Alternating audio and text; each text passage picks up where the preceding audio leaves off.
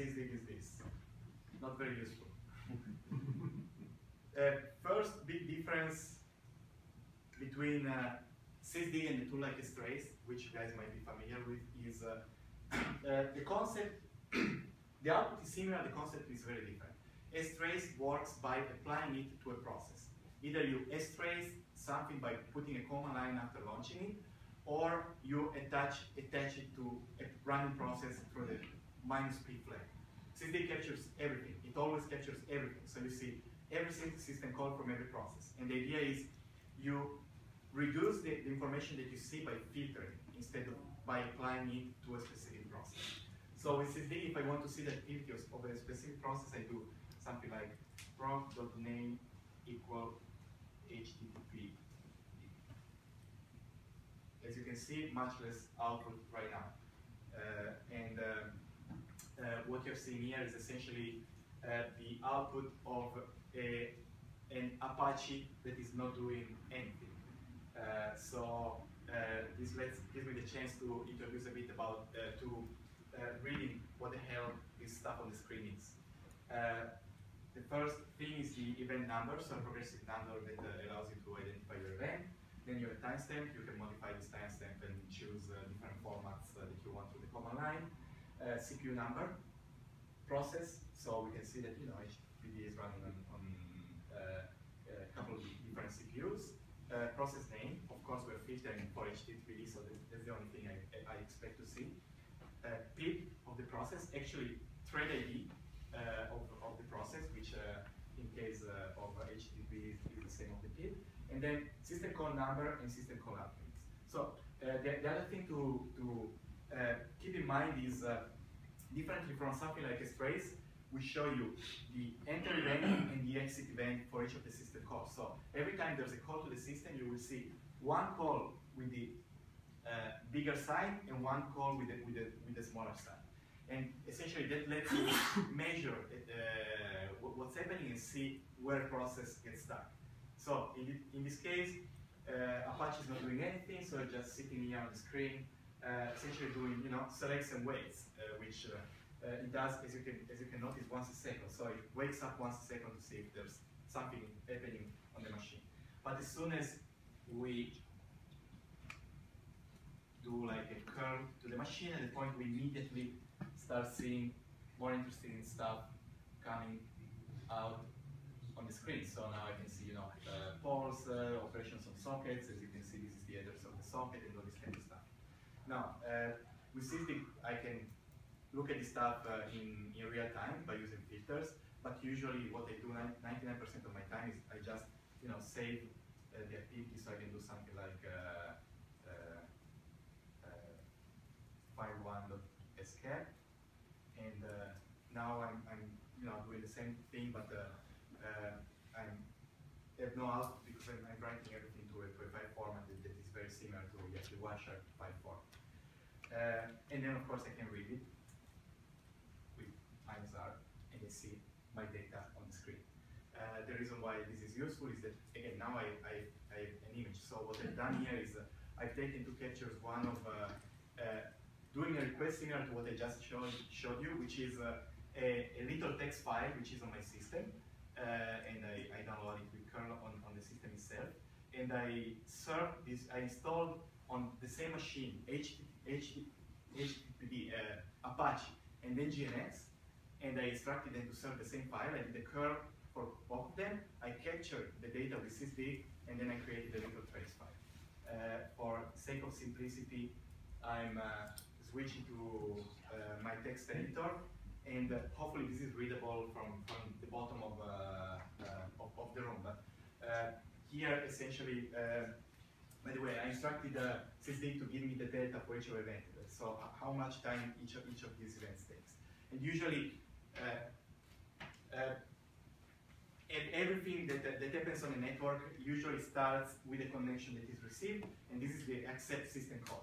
Accept system call, essentially, a process waits, calls it, and waits until a connection is received on the specific port that is invoked to accept, and we can see, it returns essentially the poll tells Apache that there's data on the socket, so the accept returns quite immediately, because Apache calls it only when it knows that it has the data. And here we see essentially the tuple for this specific connection. And then we can see how Apache actually reads from the socket, and here you can see this is your HTTP request, which is a get for text_file.txt, and then Apache goes on and tries to open a bunch of log files, and most of these fails, and we can see it by the return value of the call, and we can we decode the call return value. So it tries to open .htaccess, tries to open text_file.txt.htxs, don't ask me why, and then what happens is the file is actually open, so this is where the text file is actually open.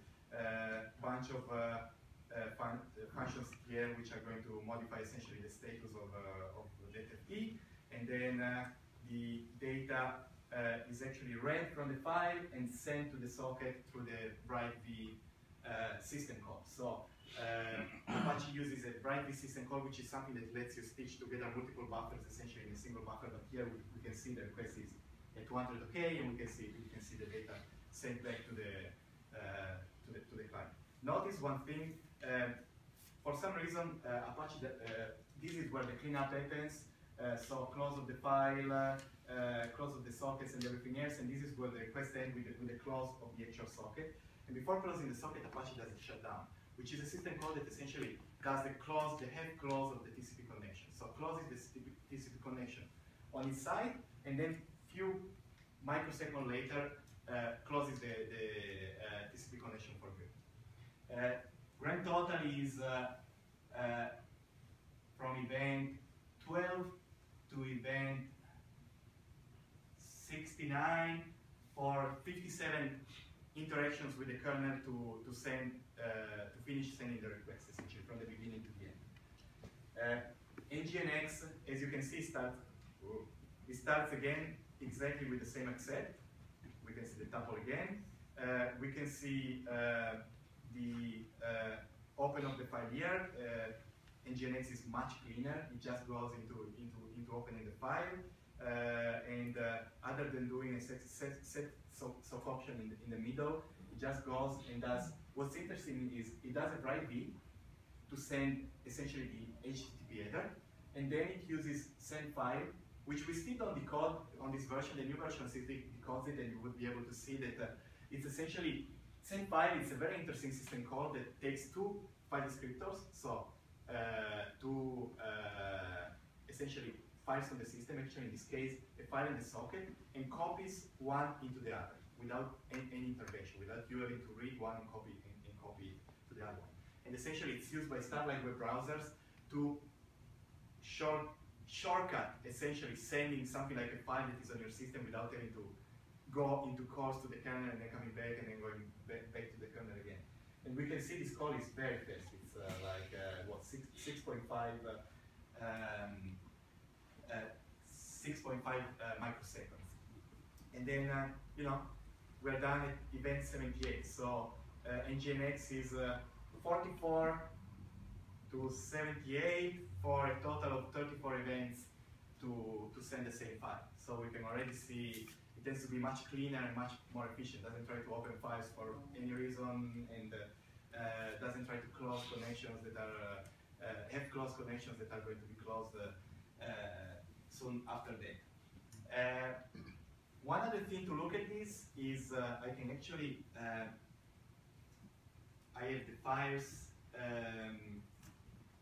Apache download.scap. This is my file. What I'm going to do is I apply a chisel that is called top as calls time. So this is what I was saying. Looking at the output that I showed you until now is interesting, shows you a lot of things, but it's a bit challenging. We have a system on top of this which we call chisels. Essentially, for example, here I'm applying a chisel that is called top as calls time, and its code is essentially this one. So a very short Lua script that creates a table based on syscall type and event latency, and then sorts it, and essentially shows me the time of the different system operations that Apache has done to serve this request. I can do the same for Nginx.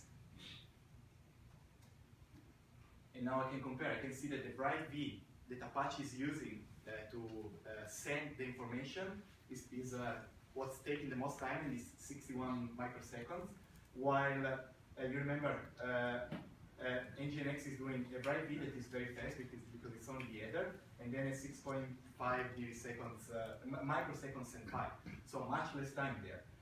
Look at the shutdown, 34 microseconds. It's a part of the time required here for something that, as we were seeing, is pretty useless. And then, you know, a bunch of semaphore and white operations that are required because Apache essentially is multi-process. So when you use Apache, you have many processes, and you have one that is essentially notified by the arrival of the connection, and it needs to dispatch it to one of the server zones. While Nginx is based on an event loop underneath, so it doesn't need to do any of the stuff. So it tends to be, you know, you don't see you see almost no synchronization based on that. So who's faster? Another command line that I can use is something like this. I can read the same file, and I can do this, which essentially says, give me the delta time between events instead of showing me the full time for each of the events. Just show me the delta in the middle, and then I do fd.type equal IP4 and event.type equal accept, or event.type equal close. Let's see if this runs. Okay, this is an example of using Sysdig with a bit more complex filter. So essentially what I'm saying to Sysdig here is, I want to see only IP connections. And for these connections, I only want to see events that are either accept or close. So what does that mean? I'm essentially filtering for the first event and the last event of a connection. And then I'm telling Sysdig, show the time in terms of delta from the previous event. So here I'm seeing essentially the time that it took Nginx to serve this request. Around 0.5 milliseconds, something like that. And now I can do the same with Apache. And this time it's essentially 1 millisecond. So to serve the same little simple file, which is probably cached somewhere, Apache took 1 millisecond, while Nginx took essentially half of the time, a bit more than half of the time. So we can declare the winner, as you guys would expect, is Nginx. Caveat, of course, you know, this is a simple test. There are much more complicated use cases and so on, but this shows you how, you know, Sysdig is actually interested to explore and dig, as the name says, this kind of information and learn interesting stuff about pretty, you know, advanced system and application behavior. All right, Gianluca, you want to come? Yep.